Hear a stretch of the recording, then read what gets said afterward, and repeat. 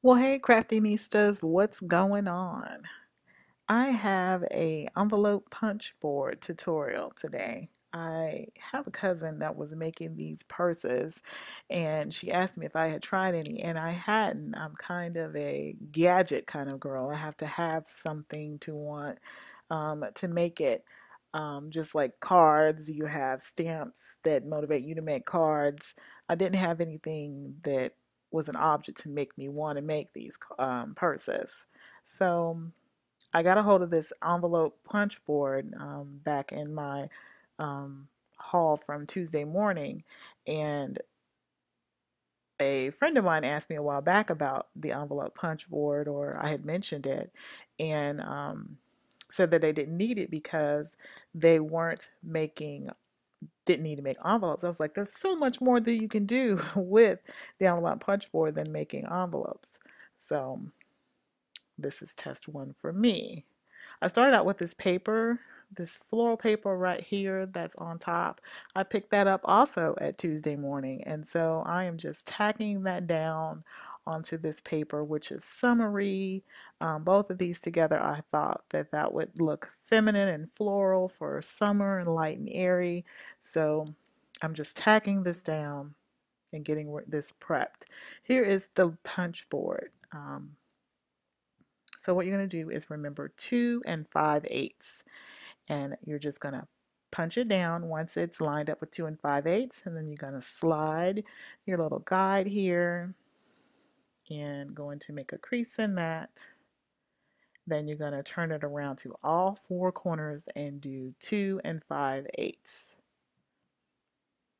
Going to go ahead and score that again diagonally and punch. It's just as simple as that.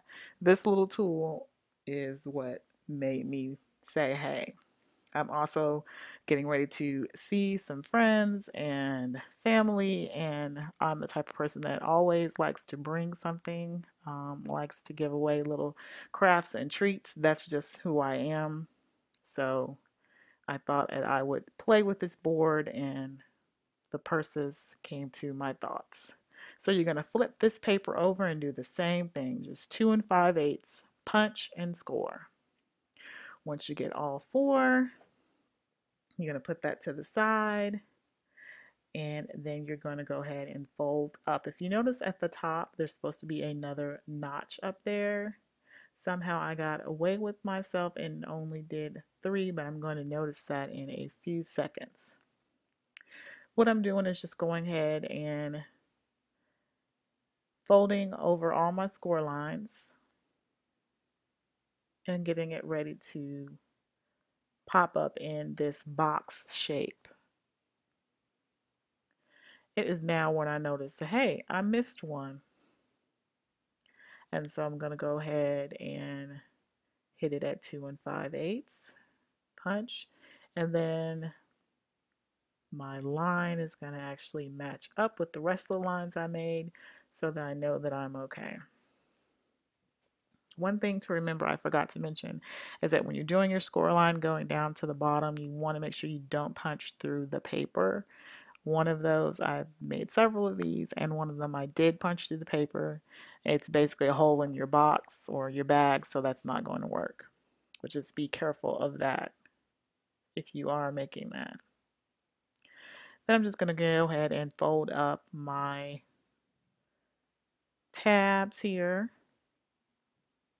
Then you have some triangular shapes at the bottom, and you're just going to fold those in and get them creased. And you're going to do that for all four sides. As you can see here, I'm somewhat in shot for this. You're going to go ahead and fold that up again. Get your sides together. Make sure the crease is in good, and go to the next one.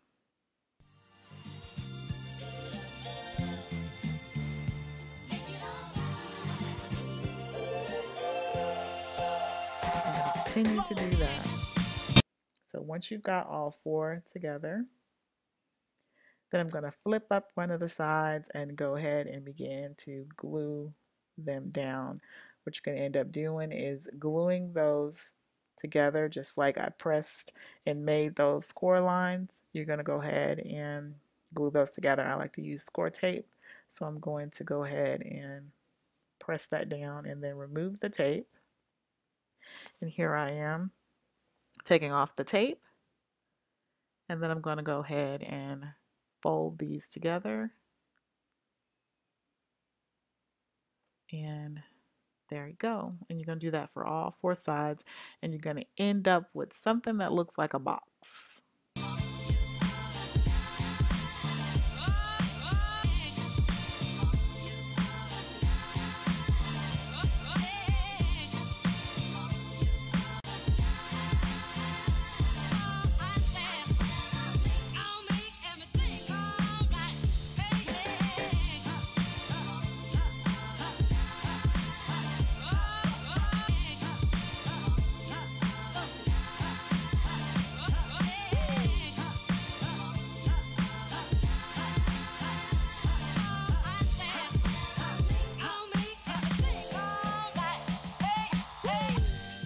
Okay, now that you've got your box together, you're going to end up folding it in, and it's going to give you that oval shape that's going to look like a purse or somewhat of a purse.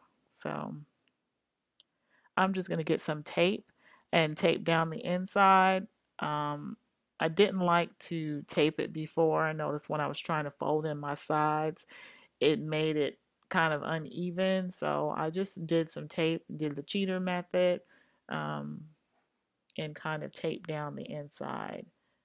If you use score, it kind of, if you glue that down, it kind of holds it in tight. And so when you kind of fold in your sides or trying to decide where you want your opening at, sometimes it pulls it. I just didn't like that look. So I'm just using tape. But of course, it's the inside. It really don't matter to me. But you can do what you want to do if you're going to do this craft. And so that's what I ended up with there.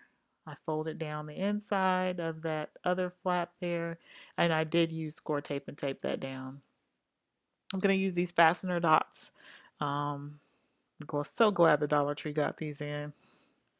That saves. I don't have to get that expensive Velcro.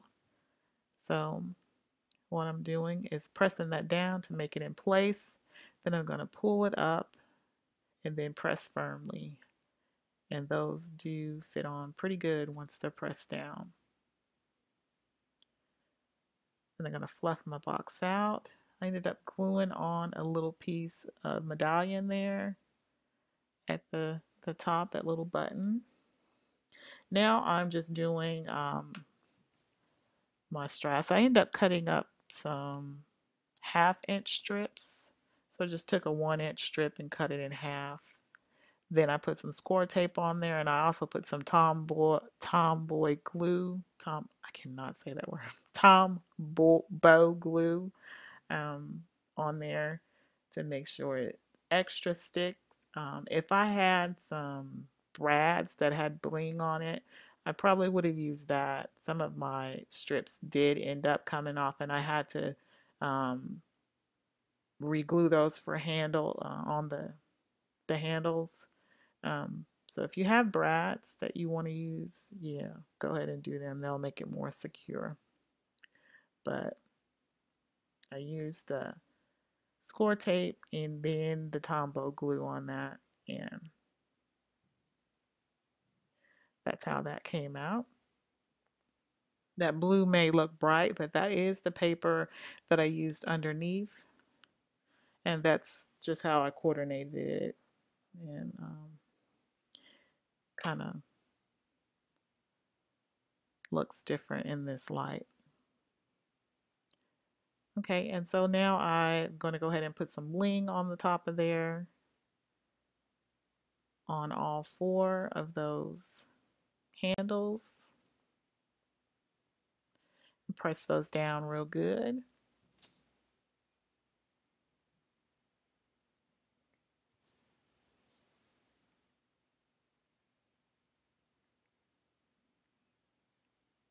Next, I'm going to work on the little chain. So I have a big roll of this that I bought for beading a while back.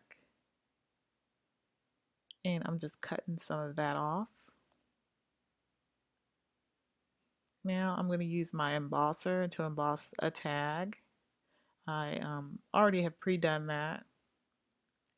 I used the embosser to put my name on it. I didn't want to make it look like, I've seen some of them online that look like other brand name purses. If I'm going to do this, I'm putting my name on it. So I went on and put a hole punch on the little tag, and now I'm going to get a strip of paper. I'm going to use that same blue color that I used for the handles, and then I'm just going to cut out just freehand cut out a box. I'm just going to shape it up a little bit, but there's no measurements here. I'm just kind of eyeing it how I want to look. Some of them I made bigger, some of them I made smaller. Here I'm just using the scissors to cut out, not actually cut out, but just to cut some little strips in there to make it look like a little fringe.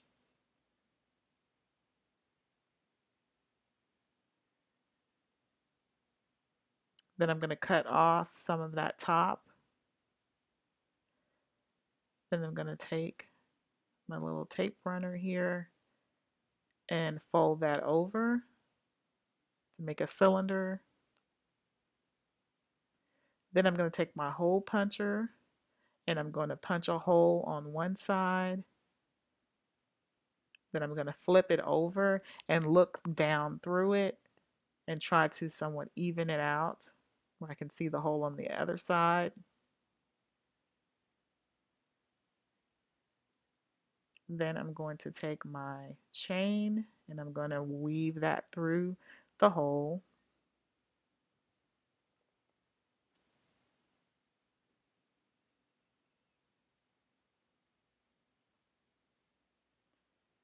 And then I'm going to pick up the tag.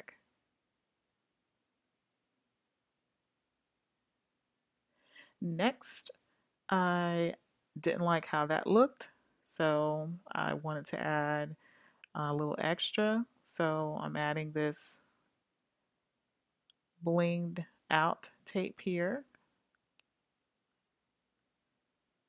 And I'm going to go ahead and wrap that around. And then I'm just going to put a little piece of tape, scotch tape on the top of that to secure that. Then I'm going to take a strip of bling and put down at the bottom and bling that out. And that is my little purse. And so next I'm just going to show you what I put in these. Just some little things that, that I have in my purse. Just a little thought. It's nothing big. But like I said, this is just things that I like to do. So I'm just going to put some mints in there.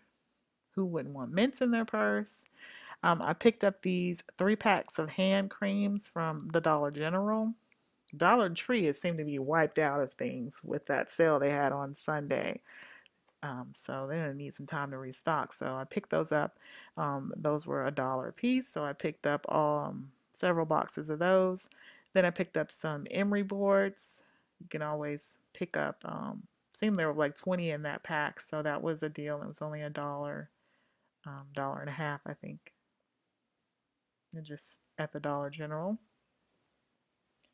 So I'm just going to wrap some emery board, some hand cream, some mints, and my favorite candy is peanut M&Ms. So I'm just going to throw that in there in this little purse, and that will complete this craft.